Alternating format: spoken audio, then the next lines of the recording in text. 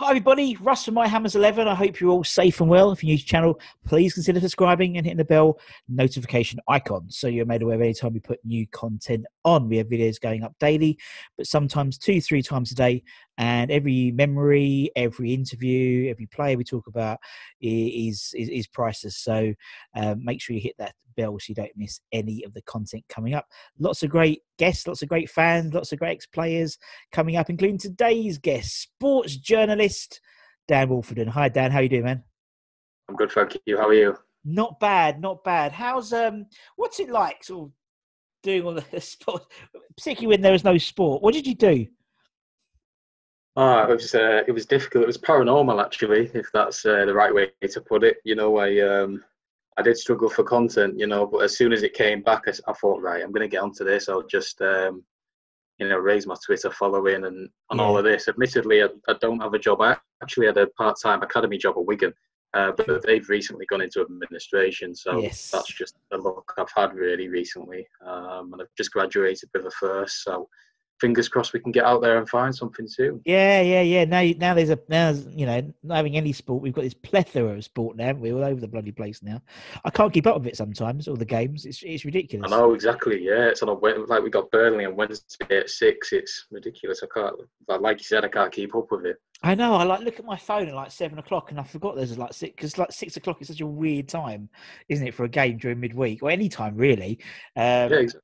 Yeah. It's just like the La Liga. That's all what they used to do, didn't they? So every game would follow itself, so you wouldn't have that. Yeah. So I can see why they're doing it, but and it looks like even more so we're stacked up towards the end of this season. With obviously the last few games, everyone seems to be playing at the same time. So yeah, completely, and that'll continue as well with the transfer window August to October, I believe now. So that'll be a strange one. Yeah, it's all going to be weird. It's all weird. Yeah, they wanted to actually end it before the season started, so that'll change now. But yeah, it's just all weird, I think. But I mean, to be fair, I mean they've done a good job. They've sorted it all out. I'll be honest. Having been one of the, they have credit to them. They've done well. They've tried to make it a bit more engaging for the TV fan, because every fan is now a TV fan. But yeah, no, it's good. I mean, it's and to be fair, it's not like a complete ball ache having to get through because obviously I'm one of the 300 that are there, so having to get your temperature checked and the tests they do everything, every day training, they make it, and they do the best job they can, with the sound on the TV as well, or you can have it without to listen to their players and stuff like that. But it'd be weird for the players because they don't have any noise of the fans and the influence of the fans, which West Ham are massive for. So I don't know how that impacts them, but we seem to do all right recently. So I think we've got used to it. Yeah, I think we've got used to it more than anything. But I think I agree. That's why, and obviously we can't pipe in any crowd noise during game, because obviously that will then conflict with the FIFA 20 crowd noise being pumped in by the broadcasters. So that must be weird for the players. But we've had to do goal music, because otherwise it's a bit sort of like it's a real sort of damp squib, isn't it? So like on like the Chelsea game, the big screens as well, aren't we? Yeah, you've got the big screens as well, and it's just all a bit weird, and so they score a goal, great, but there's like no sort of celebration or anything to do, so we have to put goal music on. And so ironically, the first time we did it was Souček's goal that didn't exist, and they got chalked off against Chelsea, but hey ho. Some things never change. Exactly. Football can stop for 100 days, but West Ham always seem to get screwed over by VAR, doesn't matter pre or post. VAR is correct sometimes. It is but we've had it a few times. Sheffield United away with Rice. It wasn't intentional. A few seasons ago, that would have been fine. Why was it chalked off? The same with Souček. Antonio was offside. His arm was offside, but it's fine margins. It's just he's almost on the exactly. And he's like on the floor, and it's like he can't help it, can he? No. But I like the fact that there's like no grey area. We're actually making more grey areas, but I like the fact that with like the whole offside thing, it literally is. You are offside. Your toes offside. Yeah. Fair enough. That's fair enough. It's like the goal line technology, but it's when you've got these these sort of grey areas that are now creeping in. So like the Antonio thing yesterday, or not the other day, Declan Rice, as you said, at the handball, and we'll get to a point where there'll be this, definitive rule. And obviously, as football happens, things change. Like the whole thing with the first game, wasn't it, with the Sheffield United Villa game, where the goal should have stood and actually VAR should have intervened, but exactly. He was behind the post, wasn't he? I don't understand that. I was watching it perplexed, but for me, like you said, it's the fine margin between being innocuous and being purposeful. So Spurs Chelsea last season, when Chelsea won 2-0, I think Chelsea's second goal, the penalty Williams scored, where the keeper clattered into Marcos Alonso. Keeper gave the referee gave it either way, but VAR intervened, and that was the beauty of it. It did well, but stuff like Declan Rice and Antonio, that's where it's a bit ridiculous for me and needs to be looked at more, I think.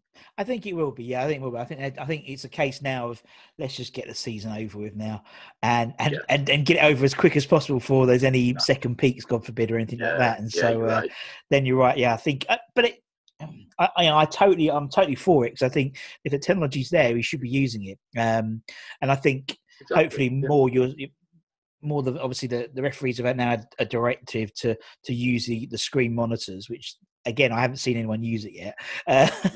Although I was watching Galatasaray the other day versus, can't remember who it was. Fagouli's challenge?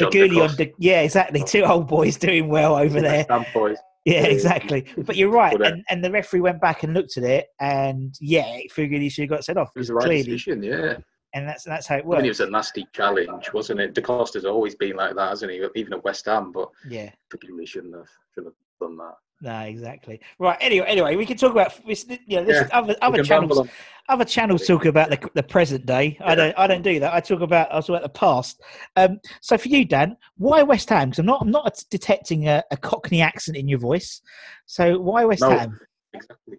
Well, my dad is from Somerset down south, so that's my allegiance down south. But he actually used to go to games.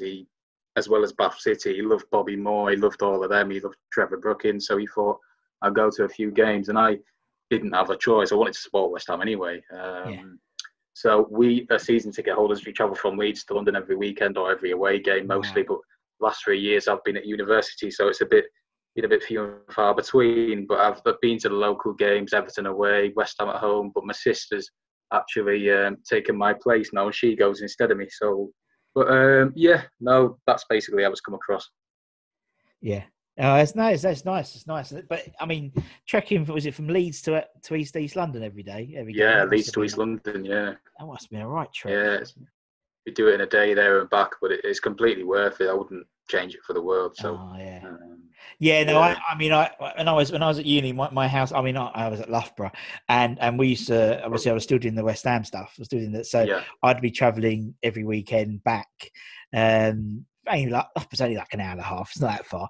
Not as far as Leeds, but obviously sometimes I do the reserve team games and stuff. So me and my housemates would jump in the car and drive down on a wet Tuesday to play Fulham reserves, and then back up again. And it's all fun and games. It's all fun, and obviously it was great because one of them was a Sheffield Wednesday fan, so he hated Sheffield United as much as I did, which was good. And the other one was he was Leeds. His granddad was Don Revie. So oh really? Yeah. So we used to hopefully going up, aren't they? So it'd be good to see. It'd be good to see Leeds at back up. I think they're all my mates are Leeds fans, so I hope they do. Yeah, well, at least it means you can get a lot of stick. Yeah, you get a lot of stick, and then at least twice a season you'll have some. Hopefully, fingers crossed that we stay up. I remember going Leeds away a few years ago. I remember in the Championship we drew 1-1 with them. Yeah, that was an awful day, awful experience because we were treated like prisoners. Going outside and guarded and all of that. It was a bit extreme.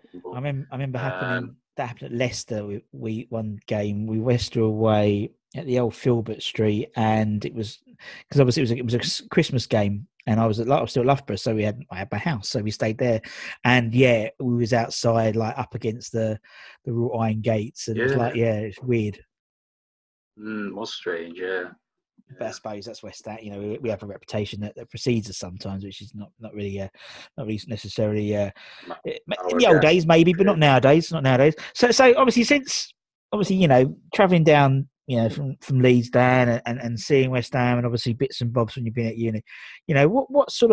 What stands out to you as sort of your memories of West Ham, sort of your fondness? Because obviously we'll have loads more soon because we're winning titles and FA Cups and all that. We've won the World Cup already. We've done that. We've done a lot, haven't we? We've done it. Yeah, completed it. Yeah, we've done it. We don't need to do anything else. Good question. Well, I've been to loads of finals. Wembley obviously stood out for me as well. Yeah. I was high up, and Vastay's winner obviously was so memorable. The Cardiff Cup final as well. I was only a little boy, about 5 or 6 at the time. And my first actual game for West Ham, I was a mascot against Sunderland. We lost 2-1 in 2005. Do you remember that in the Championship? Yeah, I do. Yeah. He scored the winner. And Nick McCarthy was Sunderland boss, but I was on the pitch as a mascot, and I got to meet all the players in the dressing room, because obviously it was the mascot experience back then was a lot different to how it is now. It's more limited now, of course. Yeah. Which, I understand. But yeah, just all an abundance of things. And obviously Upton Park was the main one, season ticket in the Bobby Moore Upper, just going to watch the games and how close we were to the players, the atmosphere. It's obviously not the same as it is now, but the Olympic Stadium, as much stick as it does get, it's impressive to look at on the eye, isn't it? It's just not the same atmosphere-wise. And they could have, for me, extended it, but I think it's one of those things, isn't it? It's all dependent on the team, If the team are winning, no one gives a shit about the stadium, to be honest. Exactly. And that's the thing, isn't it? I think it's a case of if the team perform well, no one cares. Obviously there was a period where we did quite well recently, last season rather, and I didn't hear any rumblings about the stadium. But as soon as nail on the head. As long as we win, if we lose, you look at all the other problems, don't you? You can stem from every little problem and have an excuse. But if you win, that's all that matters. And if the team perform and care for the badge, that's all that you want. So. Exactly. But that's West Ham. We always need something to moan about. It's like it's nice that football's back, so people can carry on starting to moan about the team rather than the infrastructure or what's going on behind the scenes. Now they can just moan about the team now, which is nice. Because West Ham love, we love a moan, don't we? And we're not in it for the football. Exactly, We're not in it for the football, are we? No. We wouldn't be West Ham fans. So. But it'd be boring winning every week anyway. I'd be bored being a Man City fan. Honestly would. I think I always say that to my dad when we lose. No, I agree, and I think they're probably like. I reckon Man City fans are probably enjoying the fact that they're losing a couple of games at the moment because, as you said, they've got nothing to. It's all been nice and rosy for them, really, hasn't it? And Liverpool fans as well. They've had a torrid time since they've won the title, and I think they've still got that hangover, haven't they, Russ? I think still got that hangover. I agree totally. But thankfully, didn't mean that any of the ones around us picked up any points against them, and that's the one thing I give a shit about. As long as they turn up for those games, that's all right. And we're fortunate. That's why we'll stay. Yeah. That's I agree why we'll stay up. Yeah. Norwich and Villa are gone for me already. It's just that last spot, which I think Bournemouth will take. Yeah. I think Bournemouth are gone as well. I think so. But it depends us staying up on other teams around us performing worse, and I think that's what's happening. But we're actually picking up some good points as well now. So finally, I mean, since restart, I think there's only been one result which has gone against us, so to speak, which was Brighton beating Arsenal. All the other results have gone to form, really. And we've finally taken advantage of that. As I said last week, if you said, "Oh, we'll get 4 points out of our next 2 games," we'd have gone, "Yes, please." But it feels like we should have had 6. It's one of those. It's such a West Ham thing, We should and I said before that we would have lost against Chelsea and lost against Newcastle because they're 2 tough games, aren't they, on paper? Newcastle have got that same Maximan guy. We handled him really well, actually. I thought really well. He was the main threat, and Chelsea just weren't out of the races, really. So. It was typical West Ham. Yeah, it is. But it doesn't mean a jot if we don't then start picking up the Burnleys and those games now because exactly we've got to follow it up. Yeah. Critical, and hopefully it means that Haller might be back. And I think we do miss that focal point. Although Antonio lugs his guts up, as soon as it goes up front, there seems to be we lose more balls than there's no one around him. So, the 3 are there. Haller, Bowen, and Antonio. Those 3, that's the 3 you want up front, and it's so obvious. Exactly, now. It is. Yeah, Bowen's fitted really well, hasn't he? You know, He's brilliant. He's a top player, you can tell. And regarding to Halle, he's won 206 aerial duels this season. That's the most in the league. So it's mental, isn't it? Yeah. Moan about it, Just no one around when him. you look around him, exactly, there's no one around him in Frankfurt. He had Jovic and Rebic close to him on either side, and that's what brought the best out of him because they rotated. And you can't just put him into the Premier League, which is a more physical league, on his own and go, I will fit in well there. You need to frame it around him and the players he signed. So. No, I agree totally. And you saw that the glimpses when we played Southampton before lockdown happened. He played with Antonio up front, and he looked the Rabonas were coming out. You know, he just looked so confident. Exactly. And that's the way. And I think him and Bowen and Antonio would be a frightening front three. And so and I just think you look at Moyes' brought in as well. Souček as I just think the last two games he's been playing out of his skin. He's a good. I think him and Noble and him and Rice and them Noble cameo role, so to speak, as and when we need an extra bit of steel in there. If not, he drops out and you put Fornals in or someone, or Lanzini. And I think you've got a nice six there. You've got a nice six there. You've got options there, haven't you? Yeah, you really do. You've got a good squad. It's just being dysfunctional. They've not worked together.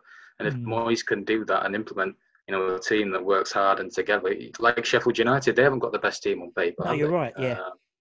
They've got some bang average players. I bet you couldn't name half the entire squad, if I'm honest with you. But they've just got a team that are unified, that works together, and that's how they've been so successful. Like Burnley as well in the past, and Bournemouth when a few years ago. These managers are just getting the best out of limited resources, and I hope Moyes can do the same here. So.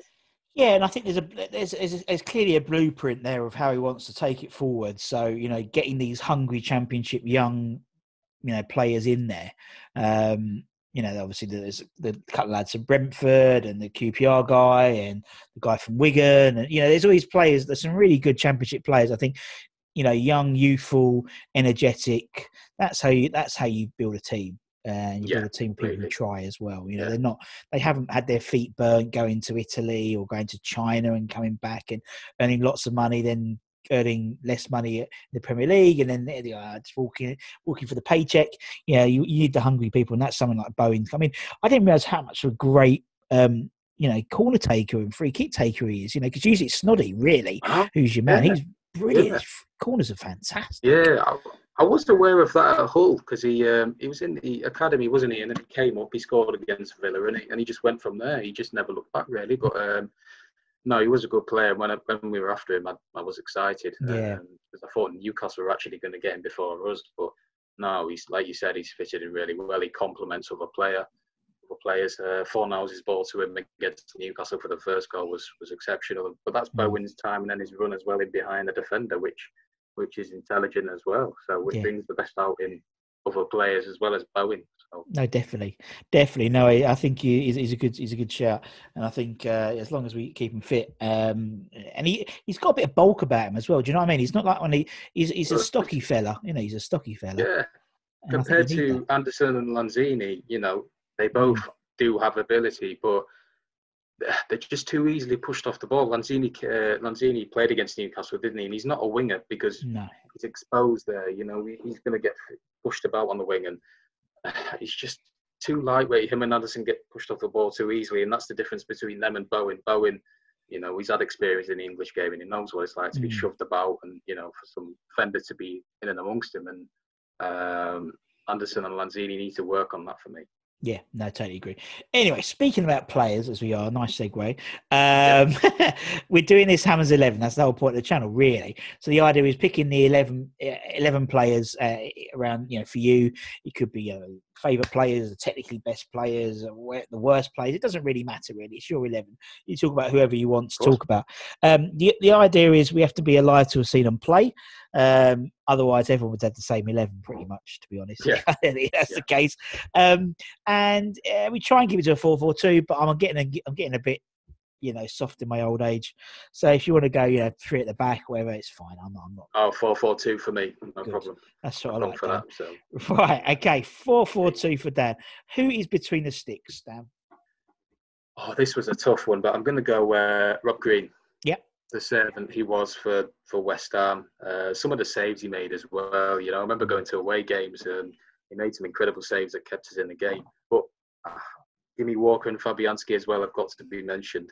It was close between them three. The other two, Fab, what he's done through the years, and Jimmy Walker was a great servant as well. But I think Green just. And I think especially now because he's got his like Sheamus from WWE haircut. It's just, oh my God! mental. Don't get me started on that. I don't know what. I think lockdown's got to him a bit too much. But yeah, I love Robert Green. He's so funny. He doesn't take himself too seriously, clearly. But that's what I like in a player. I think players take themselves far too seriously. They do, yeah.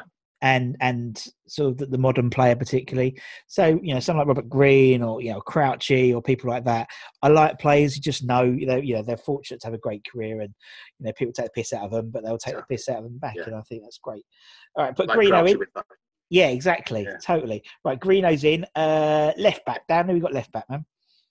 Left back, Konchesky for me. Conch, nice. I think Conch is that's just the first time he's come up. I always have my spreadsheet up. Yeah, I'm very poor. I always have my spreadsheet up, and I haven't got it up today. Konchesky. No, second time. But it's almost 100 people. That's surprising me, yeah, because I just thought he was solid. That goal he scored against Liverpool in the cup. I don't know if it was a fluke or not, but it was a great goal. Lunga as well. He was a good player. Yeah. I liked him. He just did the simple things. And George McCartney, I know Gonzo mentioned him. He had him in there, but solid. Yeah, he was a good player too. So there's some good left backs we've had, but Conch for me. Yeah, and obviously, still, in the setup at the club, isn't he, Conch's? And so he's helping the lone players. I can't remember exactly what he said, but that's great. Yeah, Paul Konchesky, nice fella. Okay, that's a good shout, and he's got a very nice cafe, which he runs called Conch's Cafe. There we go. Have you been? I haven't been. Free plug, Conch. Feel free to send checks are payable in bacon rolls. I'll take that. But no, I haven't been. But I've seen him onto it on Instagram. He's always posting it. I will go there. It's only just down the road. But it's. I'll have a bacon roll as well. Yeah. Yeah, it might be a bit cold by the time it gets sent up to you, Dan. But don't worry. Okay, I'll put Conch in. Let's go right back. Who have we got right back, man? Right back, Tommy Repka. Oh. Yeah, without a doubt for me. Such a great servant, and he was hard as nails, wasn't he? He didn't stand anything. He didn't stand a left winger getting past him. He just clattered him. That's what I love. Yeah. He loved West Ham as well. He's such a character, and he's so lovable. So Tommy Repka. Yeah, he was the lovable rogue, wasn't he? And he was our, he was our top transfer spend, wasn't he? When he was our, when we came in, and yeah, and he's one of those things where everyone talks about the last game when he came off and he knew it was his last game and sort of crying his eyes out. And I think someone's so hard. Yeah, exactly. Compare that nowadays to, players who don't really care and just are there for the paychecks, really. Like you said before, just shows what a good player and good character Repka was. So. Yeah. Exactly, and he's had an even more colourful life since retiring, which is even better. He's brilliant. Absolutely, he's just like a walking soap opera, basically. Tommy Repka as well. He is, and I'd also have Demel in there as well as backup. I think it was close between them. Demel was just did the simple things really, and he was a good player. He was important to us in the Championship, and I did like Guy Demel. So yeah. No, he was solid, wasn't he? He was a solid bloke. Yeah, right. Okay, let's put Tommy Repka in. Let's go centre half. Who's your first centre half, Dan? James Collins. GP. Without doubt. Yeah. He's another one. I don't know why I didn't get a testimonial or anything, but we won't go into that. Yeah. But Anton and Gabardon as well were close with Jimmy C, but I had to go in. He was just another no-nonsense defender, wasn't he? He was there all the time. He popped up with some vital goals. Yeah. And he's probably one of my favourite players for West Ham growing up because I know he had 2 spells with us, but he always gave 110%. Every single game, he was a solid 6, 7 out of 10. Even if he made a mistake, he owned up. But another just lovable character and a great servant. Yeah, I love a player who goes into the crowd after the game and gives his shirt away. Yeah. There's something about that. Just something about, it's like most people just walk off. Things, isn't it? Yeah. Yeah, and when people say, "Oh yeah, he was in the," I was away at Arsenal and he was sitting behind me, and little things like that make a massive difference. To the way fans take to players. I mean, I mean, Collins was it 9 years he was at the club in total? Someone like Winston Reid has been at the club for 10 years. Yep. But I would suggest that the fans have a better rapport with GP than Reid. And, it's all about how they interact with the fans, isn't it, I think, to be honest? Yeah, exactly. Reid was I'm assuming, a quiet character. Just a different character to Collins. Reid's also equally as good a servant. He's also in my mentions. He's not in my next centre-back role. But that's good. Reid was another one who just always put his 110%, and he was a vital player for us. I remember Everton away, we were chanting sign a new contract or something like that because we didn't want him to go because he was such an invaluable player. So like you said, he's another one next to Jimmy C, who's just who's been so vital for us for many years. Yeah, no, exactly. Okay, we'll put Collins in. Who's the other? Who's your other centre half then, Dan? Had to fit him in somewhere. This is his natural position, actually. Declan Rice. My two centre mid roles were taken up, but Rice, all about him, don't you? He's quality. He's the next big thing out of the academy. He's against Newcastle. I thought he was brilliant.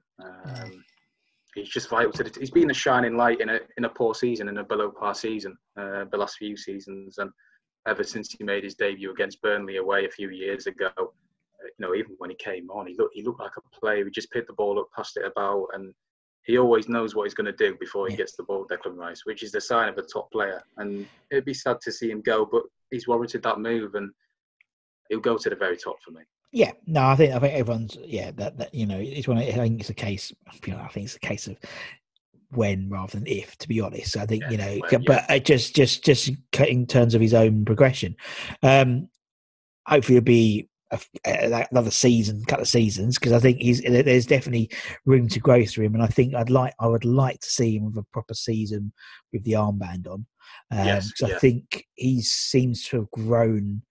Obviously, when he was captain last couple of for the last games, and obviously Noble took it back over when he came out at Newcastle. But for someone such a young lad, that sort of leadership quality is a very rare quality in the game at the moment. There's not many. I wouldn't say Harry Kane, who's England captain, is a leader like Declan Rice is. Declan Rice is very similar to sort of a John Terry type character. That's how I sort of see him, and I think that's obviously why Mr. Lampard sees him as well. Yeah. But I mean, and you don't get many young kids who are like that. And I remember seeing Dec playing for the under-23s when we used to do it at London Stadium.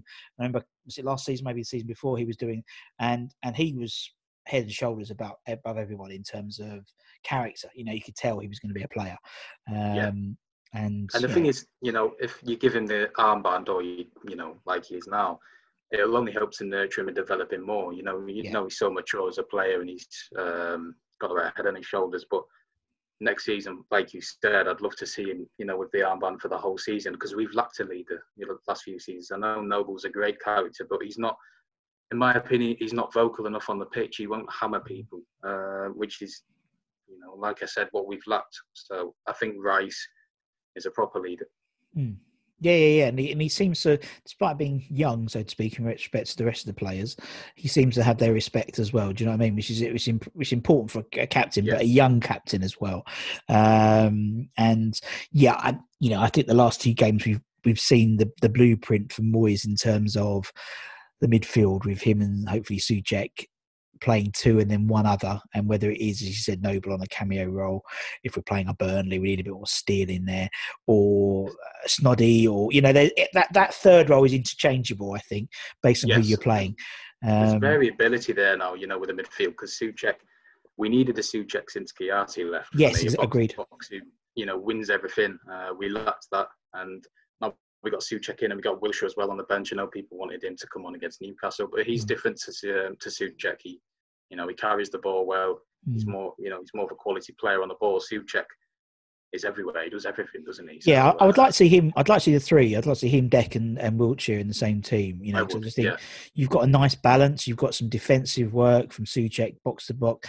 Dec puts his foot in, but he gets forward quite a bit. He can power. He's more of a powerful player, and then Wilshere should be our number 10. He should, because he's that sort of level of skill, which I think we miss, is that sort of picking a pass out, but he can put it about as well, which I think he has the advantage over Lanzini or something like that. He's a good player. It's a shame though, because I don't think he'll recover properly from his last No. injury.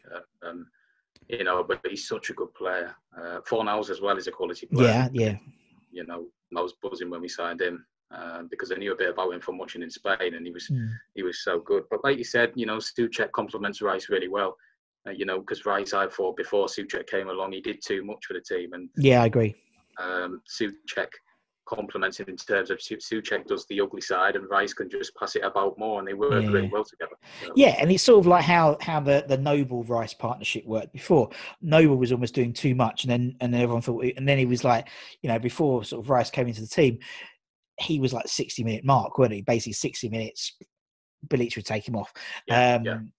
Rice come into the team, he did more of the dirty work, so it gave Noble more time to be more of the, you know, the quarterback position, as they used to call it. And now hopefully means Souček can do more, and then Souček can take less pressure off, takes pressure off Rice, and allows Rice to do what Rice can do. I don't know about you, but in the final season at the Bowling, Bilic got it spot on with Noble in the fact that he was playing a deeper role, just in front of the defenders, and he was spraying it about, and he was loving it. Under Pellegrini and, you know, noticeably a bit under Moyes, I've noticed that he presses too high and he doesn't have the legs for it. Sometimes he's you know, in front of Haller, you know, pressing and that just exposes gaps in the midfield. Against Wolves it was. I think Nobes was pressing really high, which is great because he's always done that, but he needs to maintain that position and just drop back because, you know, shouldered Souček to do too much. And so, you know, Souček and Rice, you know, just complement each other very well, and they stay side by side, which helps the team. Yeah, no, totally agree. Okay, that's decking. Love the way we DJ. Right, okay, let's go to midfield then. Let's go left midfield then. Dan, who we got left midfield, man? Payet. Yeah, Dimi Payet. Yeah, completely. You know, the way he left the club wasn't you know, it shafted us. It did, didn't it? Completely shafted Bilic as well. Yeah. Well, but the player he was, he's probably the best technical player I've seen since I've watched West Ham. I think he was better than Di Canio. Yeah, I do. Honestly, the ability. I remember Man United in the cup. He had a free kick. De Gea's obviously was at the time a very good keeper. I'm not sure he is anymore. But to beat him from that distance, was beyond me. And against Palace as well, the stuff he could do on the ball was mind blowing. No, I totally agree, and I think you're right. I think he is. He was technically the best player I've seen at West Ham. I think Di Canio is a better player, not a better technically player. You know, because I think to be a decent player, you need. It's almost like a pie chart. You need to be technically gifted. You need to have the passion, and you need to have that sort of entertainment value. And Payet definitely had the technical, you know, but he didn't have the passion or the entertainment value like Di Canio would. So not the team ethic either. No, team ethic. Yeah, we'll put full for one in. But and so Di Canio had it all. But I think Payet was technically a far better player. Yes. Because he would, he wasn't particularly quick. He wasn't, he was a little stumpy bloke, really. He wasn't, imposing physically. But he just had this way with the ball, and he was just mesmeric. And, for a foreign-based player to come in and do it on day one, which is what he did, the Arsenal game, doing, the 360s he does on the ball, was incredible. And, for a period, we had the best player in the league, really. And that never happens with us. Oh, and for 10 million quid, which is an absolute steal as well, isn't it? Exactly. Like you said, he didn't have the passion. No. But I'd also put Lanzini in there, the old Lanzini, at the bowling ground under Bilic. I thought, he came in and he was special, wasn't he? I don't know what's happened to him. He's lost it a bit. I'm not sure, but. Just think injuries. I think that happens a lot with us, doesn't it? People get injured, and they're gone are the days that a player would. I mean, obviously, from the more experienced fans, obviously we're less experienced. We're not young, but from the more experienced, they talk about Alan Devonshire, and Alan Devonshire, obviously, he was a speed merchant, really. Then he got injured and reinvented himself as more of as a technical player, and nowadays people don't do that. They know from one thing. So Lanzini was a very silky technical player, got injured, and just can't really do it anymore now. I don't think. No, I think ever since his Liverpool interest as well, maybe that's turned his head. I'm not sure. I don't think he's good enough to play for Liverpool anyway. But no, with the old Lanzini was a very good player. Him and Payet, destroyed. Really exciting, yeah. But since Payet left, has it shouldered too much responsibility on him to create? I'm not sure. But no, we've got Fornals that covers a bit of Payet's, absence, if you like. Yeah. I think Fornals can be just as good. Yeah, no, definitely. And it's quite funny when because obviously, Payet was obviously known for the free kicks, and I can't remember which, it was one of the video guys I used to work with at West Ham. They would go and film the training sessions and stuff for like B-roll and stuff, and Lanzini would score more free kicks in training than Payet. In terms of so he was consistently was scoring them, but obviously Payet was known for the free kicks. But then since then Lanzini's done bugger all. Really. So all right, we'll put Dimmy in. Let's go right mid. Pardon me. Let's go right midfield then, Dan. This was so tough for us. I had a choice of 4, but I've gone with Benayoun. Oh, Yossi was. I just thought he was special. Like Payet, he wasn't the quickest, was he, on the eye? But his skill and I think it was his goal against Fulham when he chipped it over the keeper. I think it's Fulham, yeah. I think it was Fulham. Correct me if I'm wrong, but he was just special. He was just so good to watch. I think we got him at a later time in his career as well. But if we got him earlier on, he would have been some player. Yeah, no, he was a good player, wasn't he? And he was just exciting, wasn't he? And who was he interviewing? It's going to know now. It might have been Monks. Or someone like that. He says when he goes through his notes, and he spoke about Yoshi and saying how he was like he'd always put it's Anton. Sorry, it's Anton.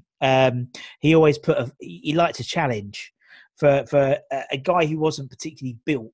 He liked to put a foot in. He had that sort of side to him, which I think West Ham fans love, is the player who will put a challenge in. Quite clearly, he's not going to win many, 50-50 balls from, the likes of, big domineering left backs or whatever, but he has a go. And that's what West Ham fans like. We know we're not going to win the league, but we want players who have a go. And Yoshi had that sort of in abundance. And I liked Yoshi Benayoun. Yeah, he had a bit of everything, didn't he? He was, he had passion. He was a team player. Which is what Payet, as aforementioned, lacked a bit in the pie chart. So I'd also consider Snodgrass for his effort. I think he's underrated. Great. He divides opinion, but he's passionate, he cares, and he's a good technical player as well. I know we've got him at, he's cracking on now with his age, isn't he, in terms of footballing, but he's a good player. I think he's great. I think Snoddy's great, and I love anyone who can. Obviously, that's why I like Payet, because I like a spot kicker, and I like people. And he's a bit like. Bowen's got great sort of. Obviously, we spoke before about spot kicks and corners and stuff. But Snoddy was the same, and it really whips him in. And you're right. He's a bit. He's getting old, but he will run. Right, he'll run. And I've missed him in the team. I think for the first couple of games we could have done with him. Just for his enthusiasm, and it would hope he rubbed off on the less. Just for variability as well as Yarmolenko, and to bring on, he's a good player to bring on. I would have had Diamanti in there as well, and Antonio. Purely for quality and effort as well. Diamanti was a good player. He was a nutter though, wasn't he? That's what I think, just because he had that crazy hair. That's what I love, players who are a little bit on the edge. I think all West Ham players do. Di Canio was on the edge, Diamanti's on the edge, even like Johnny Monks. He's on the edge. He could just go 1 minute. He was a firecracker, wasn't he? Yeah. I don't think people appreciate how good a player Diamanti was. I think because he wasn't around for long enough, but he was a really good player for us. A really good player. That's why I had him in there. He loves the club as well, didn't he? He said in a quote recently that he loved West Ham and he loved his time. So they all do. They all seem.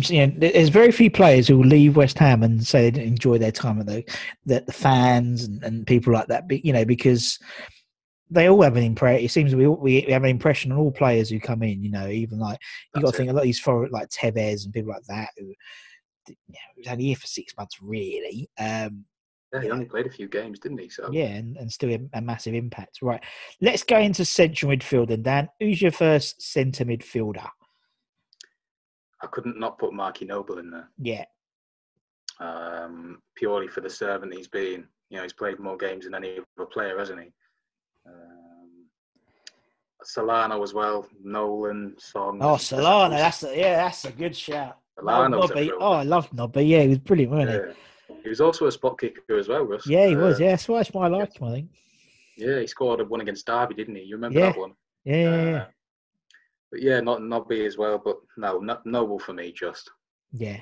No, yeah. I mean, he's obviously 2 away from 500. I think he's 1 away, might be, or something like that. Yeah, it's very, very close. I think it's away. Yeah, because I think if he plays against Burnley, it'll be 499. Because I was like, oh, yeah, I think so. So I think, it's a shame because it'd be nice although there's no bugger in the stand, but at least it'd be nice if it was at home that he got his 500th. Yeah, no, great man. And obviously, as I said, I'm very fortunate enough to go to the games. And he wasn't obviously in the squad for the Chelsea game. And it's something I'm really annoyed I didn't take a picture of because he was sitting in the what I call the protest bit. So when we had the protest, where the disabled guys are, so obviously 2 meters, and it actually is really nicely socially distanced because you've got the obviously wheelchairs in between. So the chairs are already 2 meters apart roughly already. So it's him, David Martin, and Martin who we do You're just thinking in your head, aren't you? Should I do it? Should I do it? But... Yeah, exactly. So there's the 3 of them. So Nobes was sitting there, and when that third goal came in, it was almost like I swear he was like going to punch a hole through the wall. There was so much joy in the man's heart. You could see he was so ecstatic. But I was like, I wish I had a camera to have filmed it because no one saw it. But it just shows you how much the club meant to him. Exactly. And I think that's a very rare commodity now in the game where you boyhood club, you play for boyhood club, footballers move all over the place now, across the world. And very rare. He had a chance to leave as well, didn't he? He had a chance to go to Fulham. So, the fact he turned it down, persevered, got in the team, scored a few goals and never looked back shows, it was a testament to his character. And I hope when he retires, there's talk about it next season, wasn't there? But whenever he does, I hope he stays on it as a coach because I think he deserves it and I think he'd bring the best out of younger players as well in the setup. So. No, yeah. I mean, we interviewed Kevin Keane and we spoke about Mark Noble and he is in his ear all the time about becoming a coach because apparently he's really good with the kids, like really good at coaching the kids. And you could imagine that because they look up to him because he's a current Premier League player and the captain and, so many games. But apparently he's a really good coach. So, but he's not paying any attention until after he's retired. So as you can imagine, Mark. Like when other players come in as well, they always mention Noble. Yeah. Noble helped me, and that just shows the character he is, like you said. So yeah, it's a good shout. Good point. Yeah. Right, we'll put Marky Noble in. Who's he going to partner in that middle? Then Dan. Scotty Parker. Oh, I reckon that's a good little partnership. Just Scotty because. The times we were in trouble and avoided relegation. I remember the goal he scored against Wigan and just the player he was. He was a good technical player as well, and he really cared. And who else would I have in there? Collison. Collison's a good shout for the player he was. And when Stuart Downing in 2014-15, when he moved into that central. He was really important as well. And obviously Carrick as well. You can't forget him, what a player he was. So. Yeah, but Parker for me. Yeah. And again, he was one of those players, there's very few players who you can see during a game, if it's not going the way of the team, he's almost gone like, fuck it, I'll do it myself. And like literally there's games where he was just running the game himself. And obviously everyone talked about the West Brom game away when he gave the half-time team talk and there's 3-0 down and turned it round to 3-0. 3-0, wasn't it? And Colton was saying, they would cry, players had tears in their eyes and he's doing a good job at Fulham, who knows one day, but I think he's the type of man. I see him very similar in sort of that Eddie Howe sort of role, sort of. Yeah, I agree. A bunch of like young players will respect him and bring the best out of him. But you never know. You never know what will happen. But I wouldn't one day him being West Ham manager. I wouldn't. No. I mean, he's got that sort of West Ham way about him. Do you know what I mean? Yeah, he knows the club, doesn't he? He knows the club. He always used to run his socks off. And testament to him as a manager, he's doing really well, isn't he, at Fulham? So fingers crossed they can come up under him and we can see him in the Premier League back at ELS. So that'd be nice. I mean, similar to someone like Kevin Nolan. He understands the club, and he's obviously coming as Moyes' number 2, and just seems to be a great dynamic to have in the club. And it seems that West Ham are doing that more often now. We're getting the Carlton Coles and as a Zavon Hines. Yes, I was going to mention Carlton. Yeah, but they're bringing in all these like old players, and obviously you've got Steve Potts and Keane Zavon and stuff Hines like as well, isn't he? Zavon's in, with him, and Conch, and it's good. Yeah, completely. It's the right way to go. Completely better than getting unknown people in who don't know the club. So, like you said, it's a good way to go. Yeah, and West Ham fans appreciate that more. I think we love an academy boy coming through. We love an old boy coming back. And then when they leave, we hate them. So never speak to them again. Yeah, never. That's the West Ham way. Right. Okay. Up front, who have we got up front then, Dan?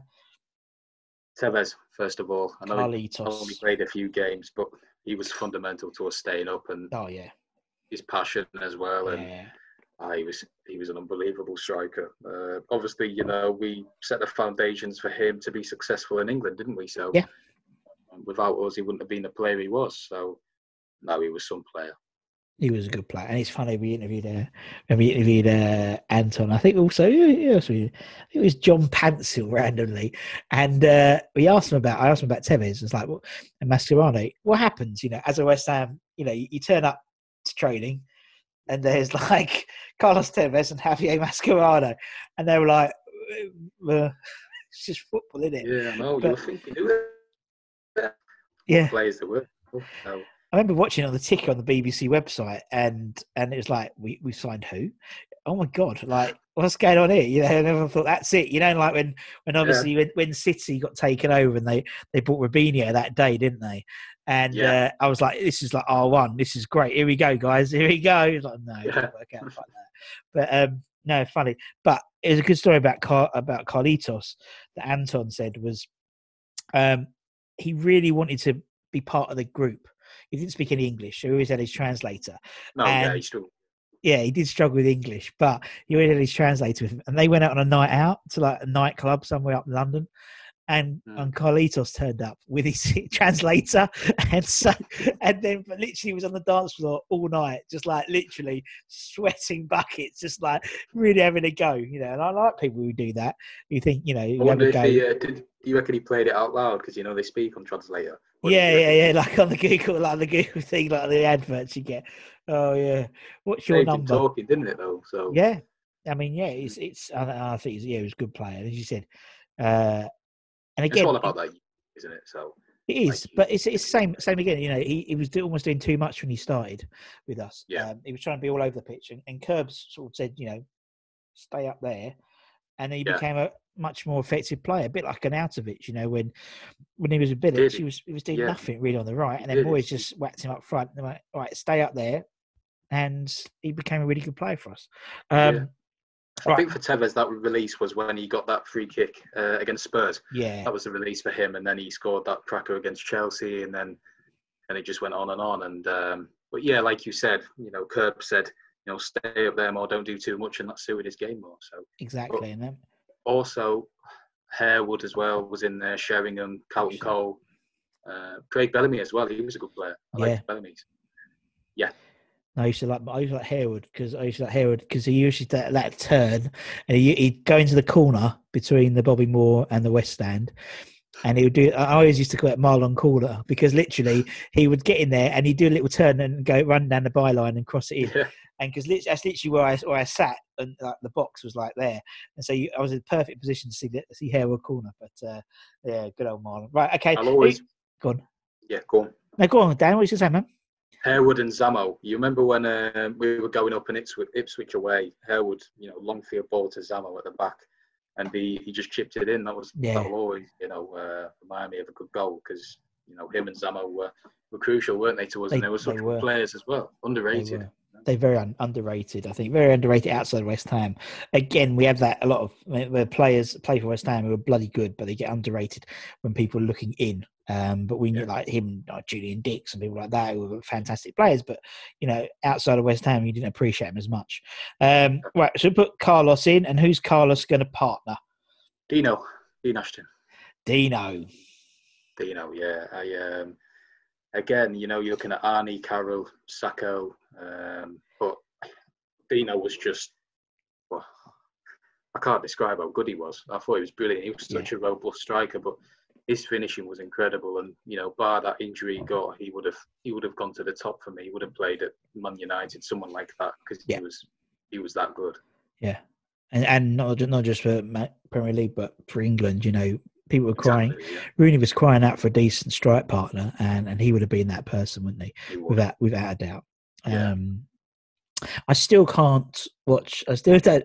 Every time I see sort of Sean Wright-Phillips on the telly, or whatever, I still have this sort of disgust towards him. Even now, he was on Crouchy's thing the other day, and I switched it off.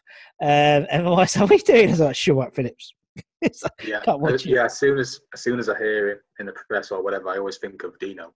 Yeah. I'm sure it's innocuous, but like you, I always have a few phrases in the back of my head that I refuse not to release. You know what I mean?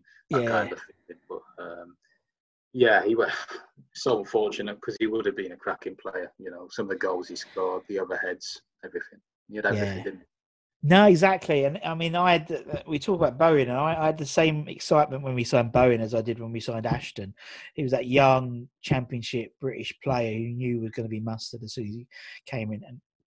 And he was a great player. He was a player we'd missed for so many years, and we haven't had since. That sort of target man, ball playing target man.